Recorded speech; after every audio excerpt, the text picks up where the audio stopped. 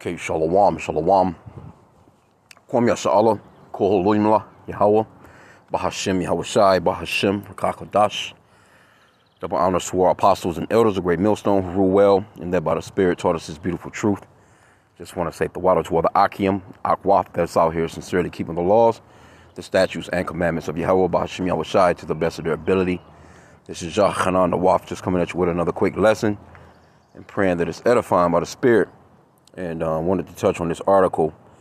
It says American slavery wasn't just a white man's business. New research shows how white women profited too. And of course they did. You know, of course they did. You got, the little blonde hair, blue-eyed Becky, you know what I'm saying? Just, they got you thinking she's the sweetest thing in the world. But nah, man, that slavery shit was brutal, man. On you so-called blacks, Hispanics, and Native Americans, because it was done to all of us as a nation, which are the children of Israel. And you see, these people are going to have to pay for this. And when you see stories like this, what's happening is, matter of fact, let me get a quick scripture. We'll get into some of this. What's happening is that man of sin, that son of perdition, is being revealed according to 2 Thessalonians chapter 2. And from the top, it's entitled Man of Lawlessness. In the New Living Translation over here to the right, it says events prior to the Lord's second coming. Right? So I'm going to start from the top. It says, now we beseech you, brethren. Matter of fact, let me read it in the NLT, the New Living Translation, right? It says, now, dear brothers and sisters, let us clarify some things about the coming of the Lord, Jesus Christ. They say Jesus Christ, but we know his name is Yahweh Shai, which means he's the Savior or deliverer in the Paleo-Hebrew. There was no letter J when the Lord walked the earth, man. The letter J was invented in 1524. And we like to always bring that out for the newcomers and new listeners. There's no letter J in Hebrew. There's no letter E in Hebrew. No letter O, no letter U, no letter V. Those vowel points or those sounds come from Esau, Edom, the so-called white man. He created those sounds. Those sounds didn't exist. And they're not in the Hebrew alphabet at all. So we have to bring that out and let our people know that our Lord and Savior, you so-called blacks, Hispanics, Native Americans, and speckled bird, we call it, the speckled bird as far as, because it's not a color thing. See, Esau, the so-called white man, that's why we say so-called, he came up with all these colors, man, as nationalities and ethnicities and shit. A color is not a ethnicity, man. There's no such thing as white people. There's no such thing as black people. Just different shades of pink people or reddish people and different shades of brown people on the earth. No one's looking like a glass of milk and no one's looking like a damn car tire, man.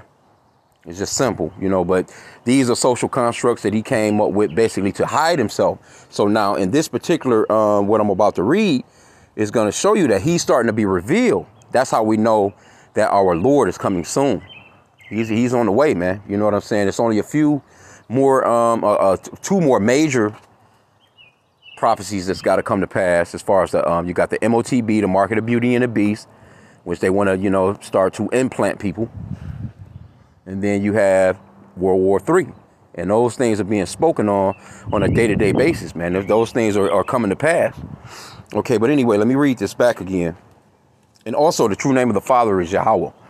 Let me not we gotta let our people know, hey, look, the true name of the Father is Yahweh, which means that he exists with the existing one, and the true name of his son is Yahweh Shai. So keep that in mind, get those names down pat and call on those names. The Lord's name is not Jesus, man. No blonde hair, blue-eyed white guys coming back to save no one. That is a complete lie. That is an idol. The Lord, if he was walking the earth today, he would be a Negro. He would be a so-called black man. And they know that. It's not like they don't know. And you got these so-called white people, man, they get really offended because you know what? That white Jesus stumbling block, man, is being overturned. People not believing in that shit no more, man, because the Hebrew Israelites are out on the highways and byways, and it's common knowledge now. Over these past couple of years, man, it's been real tight on Esau out here, man. People starting to see him for who he really is, and it's about to go into that. So let's get it again. 2 Thessalonians chapter 2, verse 1 and the NLT starting there. Now, dear brothers and sisters, let us clarify some things about the coming of the Lord, Yahweh Shai, Mashiach, the Messiah, the anointed one, and how we will be gathered to meet him Don't be so easily shaken or alarmed by those who say that the day of the Lord has already begun. Don't believe them, even if they claim to have had a spiritual vision of revelation or a letter supposedly from us. Don't be fooled by what they say, for that day will not come until there is a great rebellion against God or Yahweh, and the man of lawlessness is revealed, the one who brings destruction. See? And that's Esau. That's the so-called white man. He's the one. He's the man of lawlessness. He's the one that brings great destruction. Everybody, the whole damn earth is miserable, man, because this man is in charge. He done ran the planet into the ground. You know, this man is, he's letting off nuclear weapons in the damn oceans, blowing up whales and shit. You know, he's letting off nuclear weapons in the atmosphere. The air quality is trash. The water quality is trash. He's got GMO foods all over the place. You can barely get fresh fruits and vegetables. You know, everybody's sickly. All these different damn, you know, it's just this man being in control has controlled this earth, has completely destroyed this earth, man, this planet. And the Lord is going to deal with this man soon. Verse 4 says, he will exalt himself and defy everything that people call God and every object of worship. He will even sit in the temple of God, claiming that he himself is God. And what did he do? How did he do that? He done that with white Jesus. He gave you a white God. He gave you white angels. He gave you white apostles, white prophets. You know, every damn movie you see is all looking like them. Right? And then he went throughout the world and he enslaved the very, he enslaved the very holy people with his white Jesus idol, man. Anyway, let's go off into some of this, because we know that so-called white women profited from this. And not only did they profit from it, you know, they was out here being little freaks too, you know. And still to this very day, you know what I'm saying? Why you think you see so many so-called white women at them NBA games and NFL, and you know they trying to get them one of them dudes, man. They want that BBC.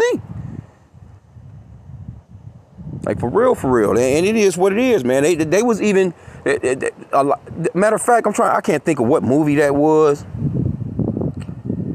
But it was a so-called white woman. It was a slave movie, but it was a so-called white woman in it. She had some, she owned all kinds of slaves, but she was dealing with a different black dude every night. She was dealing with one of the slaves every night. She was dealing with him. She pretty much, she bought certain mandingos because she wanted to get down. I forgot what movie that was. Anyway, let's go off into some of this stuff. It says that the United States continue to confront the realities and legacy of slavery. Americans continue to challenge myths about the country's history. One enduring myth is that slavery was a largely male endeavor, that for the most part, the buying, selling, trading, and profiting from enslavement were carried out by white men alone. While white women certainly interacted with the enslaved people in households, management, and day-to-day tasks, historians once argued that they weren't active owners and had very limited involvement in transactions. This was once widely believed to be the reason why Southern white women supported the institution. They were assumed to be blind to its darker sides. Esau, man, the so-called white man, he was going out there. He was dealing with the so-called black woman, and the so-called white woman was dealing with the so-called black man. And there's a bunch of damn terrorists running around here too. There's a bunch of so-called, you'll see somebody, they can be as dark as Wesley Snipes, man. And they can be a so-called white person, because the seed line goes through your father. You are exactly what your dad is. You see, Esau, he would go off into those, little shed at night. And a lot of the times, the white, his wife would know. That's why she had, you see these movies where the so-called white woman, she's got so much hatred towards certain slave women, you know what I'm saying, in those movies, because she knew that her husband was hitting them, but it wasn't nothing she could do about it. So she would take it out on that slave, but anyway, plenty of movies on shit like that. So Esau give you some truth sometimes, you know what I'm saying? But see, this right here is shameful spewing on them. It says, while white women, let me see, it says, As an expert in the economic history of slavery, I know the story is far more complex. In fact, slavery was unique in economically empowering women. It was, in essence, an early feminist institution, but exclusively for white women. See? A lasting myth. The myth that women didn't profit from slavery has endured for several reasons. First, before the American Civil War, married women generally owned nothing of their own. The legal institution of coverture made the property a woman brought into her marriage into the property of her husband. And that's generally how it goes, too. That was pretty much that was ancient day stuff, too. This also meant that if a husband was in debt, a creditor could claim the wife's property for payment. In addition, there are very few surviving records that show Southern white women discussing the business of slavery. And finally, in cases where women were owners of enslaved people, say through the death of a husband, they often use agents or male relatives to handle their affairs. Added together, there's very little to suggest that white women were deeply involved in slavery. Researchers have started to challenge this view. Researchers have started to challenge this view by moving beyond the traditional archival sources. The innovative historian Stephanie Jones Rogers has documented how regularly white women were seen in all aspects of American enslavement. Her most compelling evidence comes from interviews with the formerly enslaved people themselves, who noted who they were owned by and explained how belonging to the mistresses affected every aspect of their life. The white feminists of American slavery. It says historians have also started grappling with the ways American slavery was uniquely gender egalitarian, at least for white women. While northern women were trapped in coverture, southern states were bypassing coverture, especially for purpose of giving married women rights to own enslaved people. The earliest such act passed in the United States was the Mississippi Married Women's Property Law of 1839. The law explicitly awarded married white women ownership status over enslaved individuals. Slavery was the driver of this change. See? 4 or 5 sections of the act refer only to property and enslaved people. Okay? So let's get a quick scripture real quick. Hey, man. Matter of fact, let me get that shameful spewing one real quick. See, all these things that man of sin is starting to be revealed. People starting to see who it is. And that's talking about the man of sin is Esau. Basically, you know what I'm saying? But, or the son of perdition, you know what I'm saying? That's Esau, Edom, the so-called white man. But he is the progenitor of a race of people. So he goes off into the entire race.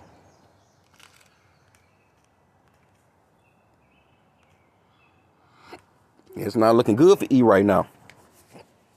Habakkuk 2:16. Thou art filled with shame for glory.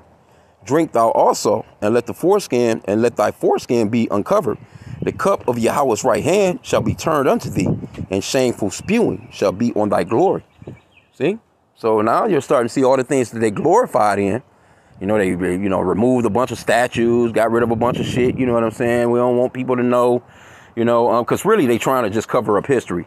If Esau were to rule another generation, 2 generations, 3 generations, you wouldn't even know about no slavery. That shit would be out of here. You know what I'm saying? Because they would cover it all up. This is his goal. This is what he's trying to do. Well, see, the Lord require it to pass. See, they're not going to get away with the things that they've done. Let's get that I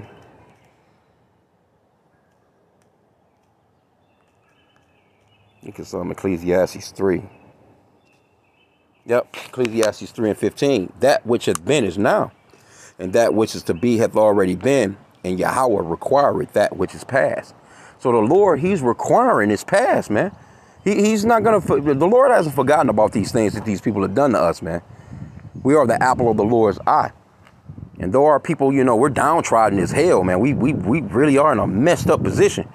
But that was all punishment from Yahweh B'Shem Yahushua, man, for disobedience. But now he's starting to deal with us again. And soon we're going to be out of the hands of our enemies, according to Luke chapter 1. That's the whole reason for the Lord coming. Don't let these Christians tell you about how everybody is going to be saved. No, this is not a universal religion, man. This is not for all people. The Lord only made contracts. He made a contract with the children of Israel. He didn't make no contract with no other nations, man. You know, you got these damn Christians out here running around out here talking about how the Lord loves everybody. The Lord don't love everybody, man. Come on, bro. That's a complete damn lie. But let's see what else they got in here. Oh, and yeah, let's go back into this real quick by the Spirit. We'll grab more scriptures by the Spirit. Okay, where's we at? So they had this Mississippi Act in 1839. Okay, it says similar acts were passed by other southern states in the antebellum era to shield married women from responsibilities of their husbands' debts, and also to allow women to independently accumulate wealth during marriage. Of course, laws on the books may not reflect how people actually behave, but new research shows that white women were very involved in the business of slavery, right? In states where enslaved people were titled property, like a house or a car today, sales were recorded with names of buyers, sellers, and names of the enslaved people in the transaction. White women in states where legislation formally protected their property rights to enslaved property were much more likely to be active in the market. And here you go. They got this Hewlett and Bright. The motherfuckers probably got a damn business around to this very day. Valuable slaves, right?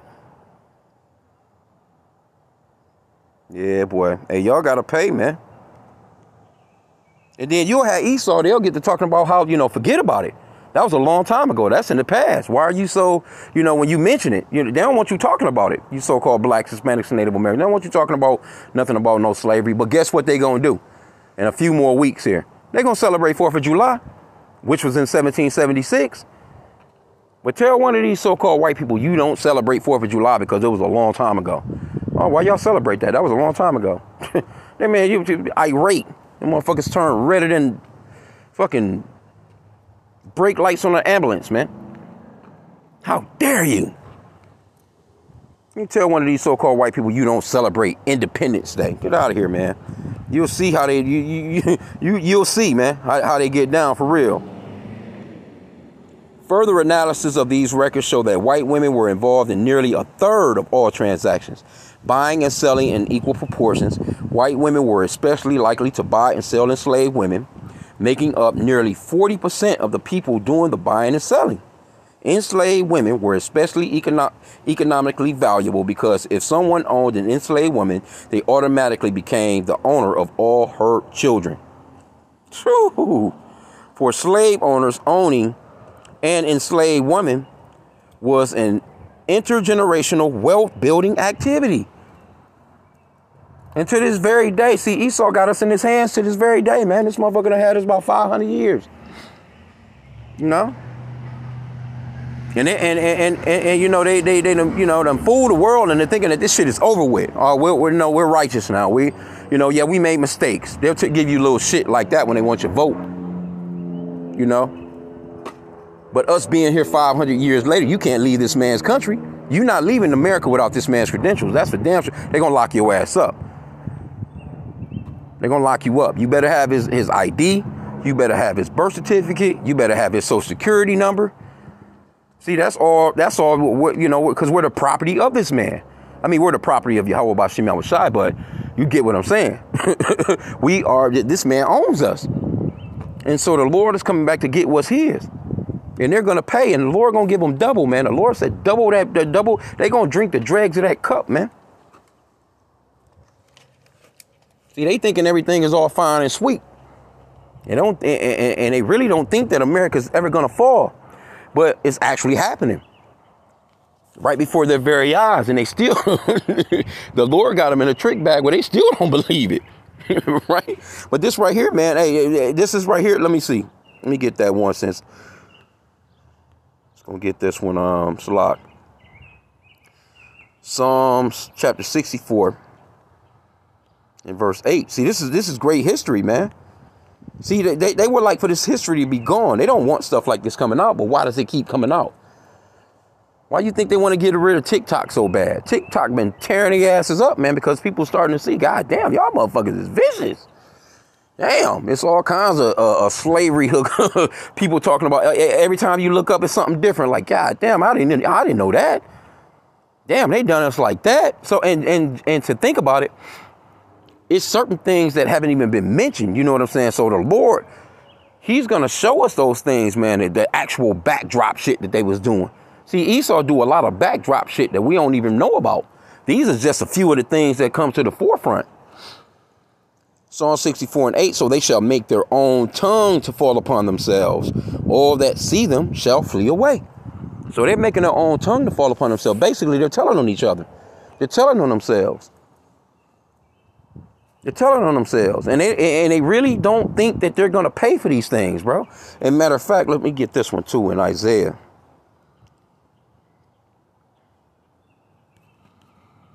Because they'll tell you, well, I had nothing to do with that. I had nothing to do with slavery. I had nothing to do. None of you are slaves, and none of you, we're not owners of you. And, nah, man, we still in captivity. We still in y'all fucking hands, man. This is Isaiah 14:21. It says, prepare slaughter for his children, for the iniquity of their fathers, that they do not rise, nor possess the land, nor fill the face of the world with cities. So the Lord is going to prepare slaughter for their children, for the iniquity of their fathers. Why? Because they are their fathers. Just came back in reincarnation, basically, born through, because that's what birth is pretty much overall. The Lord gonna deal with these people, man. They're not getting away with this shit. Trust me when, and it's crazy, bro, that you got these so-called black people go to these churches and believe in white Jesus. Man, I'm so glad the Lord got me out of that bullshit. And they're so goddamn forgiving. Okay, you done forgave these people for all the shit that they've done to us, and they don't care. You really forgiving them for nothing, because they still gonna dog your ass out, especially when Jacob's trouble really pop off. Anyway, it says the historical irony. We are left to confront a deep irony in American history. Slavery gave white women in the South significantly more economic independence than those in the North, and they used this freedom with remarkable regularity. Women in slave states had legal rights to property that was half of the wealth in the southern United States at the time. Women in the North could only dream of such economic independence.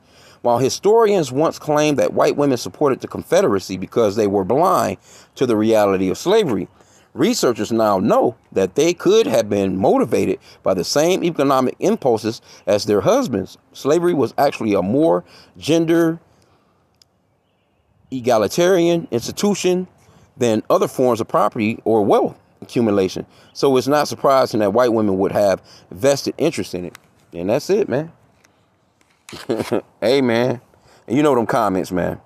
These so-called white people, boy, they hate when stories like this come out and they push their asses on blast, bro. That's where you see all the comments of, well, no one's enslaved today and we didn't have anything to do with it. But what does the scripture say, man? We just read it. Prepare slaughter, Isaiah 14:21 again, prepare slaughter for his children, for the iniquity of their fathers, that they do not rise, nor possess the land, nor fill the face of the world with cities, man. And this is coming. Y'all not gonna be able to build no more fucking cities, man. Y'all not gonna have all these concrete jungles y'all done built up, these goddamn, these cities, y'all, these caves that y'all call cities. Nah, ain't gonna be no more of that there. Y'all not gonna be in control of nothing like that there. Only thing y'all gonna be building up, the kingdom for the children of Israel, man. It's Revelation 13. Let me start at verse 9. It says, if any man have an ear, let him hear. He that leadeth into captivity shall go into captivity. It don't say that they might, because you reap what you sow. Y'all going into slavery, man. He that leadeth into captivity. See, it sounds so unreal. See, because these proud ass Americans, man, they really just think that this place is going to carry on for another 100, 200, 300, 1,000 years. They can't fathom America falling. They can't fathom it. That's why you got all these I'm proud to be an American songs and all that bullshit. Because they're prideful, man. And the scriptures talks about pride cometh before a fall. You're not going to get a more prideful country than, and even these so-called blacks, it's crazy, bro. You motherfuckers is slaves, and y'all bragging on America like this y'all shit. It's crazy, bro. The Lord is going to deal with 2/3 of Jake, too. Because Jake not gonna listen, man. You know, 2/3 of Jake going to get the business right along with Esau. And they'll just have to be born back into the kingdom through the elect. But anyway, it says, he that leadeth into captivity shall go into captivity. He that killeth with the sword must be killed with the sword. It don't say he might be. Here is the patience and the faith of the saints. So this is coming to a theater near you, you so-called white people, man. Y'all got to pay for all that shit y'all done. The Lord really set y'all up in a trick bag, man. Man, boy. What's that scripture? It's in Psalms.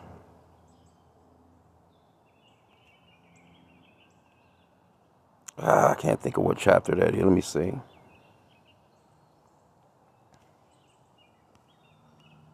Phew, man, I ain't telling. Salaki, bear with me real quick here. I probably shouldn't have done it that way, what I just done. Let me see, Salaki, let me back up, son. It's in the book of Psalms somewhere.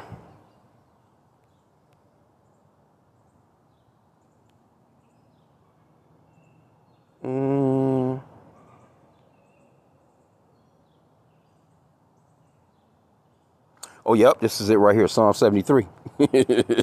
Hey. Let me see. Psalm 73 and 17, it says, until I went into the sanctuary of God, then I understood their end. Surely thou didst set them in a slippery place. Set them in slippery places. Thou castest them down into destruction. Yeah, man. Hey, look, man. Hey, you know, because it starts off saying, let me go up to the top here. Verse 3. It says, for I was envious at the foolish when I saw the prosperity of the wicked. So he was envious, like, man, I can't, you know, like, shit, they got everything, you know. Verse 4 says, for there are no bands in their death, but their strength is firm. They are not in trouble as other men, neither are they plagued like other men. Right? Therefore, pride compasseth them about as a chain. Violence covereth them as a garment. Their eyes stand out with fatness. They have more than heart could wish. They are corrupt and speak wickedly concerning oppression. They speak loftily. And like I said, you know what I'm saying? You go into the comment boards, man, they speak real loftily of this shit. These are some proud ass people, man. So the Lord gonna break their asses down. And they're not gonna be, they're not gonna believe, bro. It's because like I said again, when you really look at America and you look at the state of, you know, you could clearly see they're falling now, but they're still on top. You know, this is their kingdom. And they can't fathom. I had somebody tell me in my comment board yesterday that you know, I'm mad about so-called white people being on top. Yeah, I guess I am a little bit, but you know what I'm saying? But the shit that they were saying, I'm just like, well, shit, you just admitting that, you know what I'm saying? Pretty much your pride and you know, you're admitting that you are the ones that's in control. So thank you for that. Because if you bring out stuff like this and you bring out Job 9:24, the earth is given into the hand of the wicked, they don't want nothing to do with that. Well, aren't you people in control? They don't want nothing to do with that. You bring that scripture out, they don't want nothing to do with that at all. But in the same breath, you know, they'll tell you straight up, you know, pridefully that, yeah, we're running shit. And they are. Shit, it is what it is, man. It is what it is. Or I also wanted to get Galatians 6 and 7. Grab like 2 more precepts. Galatians 6 and 7, it says, be not deceived, Yahweh is not mocked, for whatsoever a man soweth, that shall he also reap. So this man Esau and his progenitor, he's the progenitor of the so-called white race, you know, they got to pay just like how we paid. Our whole entire nation went into slavery. It wasn't like a few of us left back, you know what I'm saying, you know, type of deal, you know. We're under the curses of Deuteronomy chapter 28. You know, wherever we are, we're going through it. But overall, Esau got the majority of both of us, man. Some of us is, you know, scattered in different places, you know, where, yeah, I mean, we're still oppressed by this man, no matter where we are. So the Lord is not mocked. So they're going to have to, they call it karma.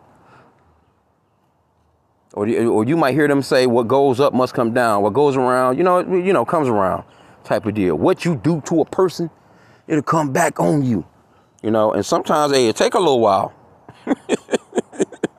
It take a little while. Hey, Esau done had the best of us, man, for about a good, this motherfucker, man, had damn near a millennial, man.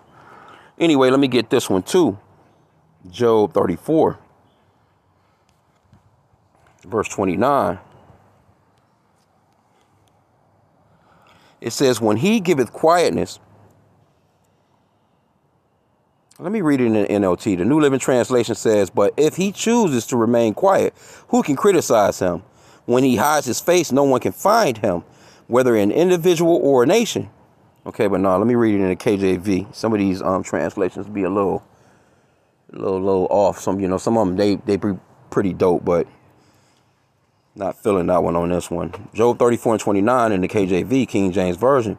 When he giveth quietness, who then can make trouble? And when he hideth his face, who then can behold him? Whether it be done against a nation or against a man only. So the point that I wanted to make in that is, hey, the Lord, he deals with nations of people.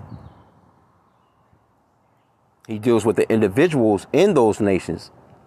But the Lord, he sets kings up. He brings them down. Matter of fact, let's get that in Daniel in chapter 4 and verse 17. Because the Lord set up kings, man. He breaks them down. Daniel 4 and 17. This matter is by the decree of the watchers and the demand by the word of the holy ones, to the intent that the living may know that the Most High ruleth in the kingdom of men. See? But they don't get it. They don't understand. A lot of these they don't understand that it's the Lord that's in control of these kingdoms, man. And giveth it to whomsoever he will, and setteth up over it the basis of men. And that's what we're going through right now. The basis of men is the so-called white man. This motherfucker, man, is silly as hell. He's destroying the very things he needs to live. He don't care. All for money. All for capitalism, man. Motherfucker destroying the water. Motherfucker, don't you need water? You destroying the air, nigga. Don't you need to breathe? The foods. You'll destroy your own people. You see? Why would you give your people GMO foods, bro? I can see, okay, we're in captivity. Yeah, I can see y'all doing that shit to us. But you done it to your very own people. Right? So, yeah, that's pretty much about it, man. Hey, this man has got to pay. He's going to pay for all this type of shit right here. And again, you know what I'm saying? Let's see. Let's check out a few comments. This person says, how come there's never an article about how the kings and queens in Africa profited from the slave trade? This person responded, we're talking about America, and you can't sell something if you don't have a buyer.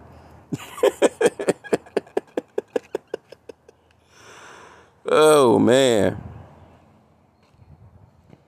This person says, let me put it like this. If you did something terrible and unforgivable, would you want, think about it, and constantly take responsibility for it? Slovakia. Now, if you had nothing to do with it, but people that shared the same skin tone as you did those things in the past, would you feel you should be punished? Would it be okay if your great-great-grandfather stole from a church and you were held responsible? Man, get the hell out of here. See, this is the type of stuff that they talking about. You know, would you be held responsible for your great-great-grandfather's, if he stole something from a, and if the shit is in your possession, they coming to get it. They gonna want to know how you got it. You know, they're going to, okay, well, all right, you might be able to say, well, yeah, my great great grandfather, he stole that, and I didn't know where it came from. And you may be able to argue that. And if truly you didn't know, then you just thought it was a family heirloom or some crazy shit. But if you're in possession of it and you know how he got it, hey, they can come get at you, man. They can come get at you. And see, that's why I went into that Isaiah 14 and 21, prepare slaughter for his children, for the iniquity of their fathers. They're gonna have to pay for what their forefathers done, because guess what? We're still in the hands of them. And they're not coming up off of us. It's not like they're letting us go. They don't want to give you no reparations or anything like that. You know what I'm saying? They for damn sure will not give you a parcel of land on the entire planet, big as this planet is, where they can say, well, hey, we fucked y'all over for 400, 500 years. You know what I'm saying? Here's, whatever. Got a nice parcel of good fruitful land where you can grow things. It's not like Jake don't have technicians and plumbers and all these different Jake got skilled men in all areas, because shit, Jake built America. So it's not like Jake won't be able to get down. But they not about to let y'all go, man. They Esau is not having that shit. Because they know if they let you go, their economy will crash. Because our people do the most spending on the dumb shit, man. Who you think buying cigarettes? Who you think buying the most liquor? Who you think buying the most, of these clothes and shoes and cars and all this shit, man? That's Jake, man. They get paid off of your downfall, man, and they not coming up off of nothing, man. So the Lord gonna deal with it. See, this person says, nice job with the pointless clickbait story, Trayvon Logan. Hopefully one day you'll serve an actual purpose in society. Clearly not today. See, this is the way that they see a story like this. What's so wrong with a story like this?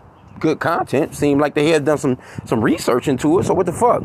But see, when it comes to them, they don't want to hear, man. They don't want nothing to do with their past, man, so to speak. It's your people. You can't get around it. It's your people that done this shit, and you still have us to this day. So I'm going to end out there, man. I pray that the lesson was edifying. Kwam Yashala.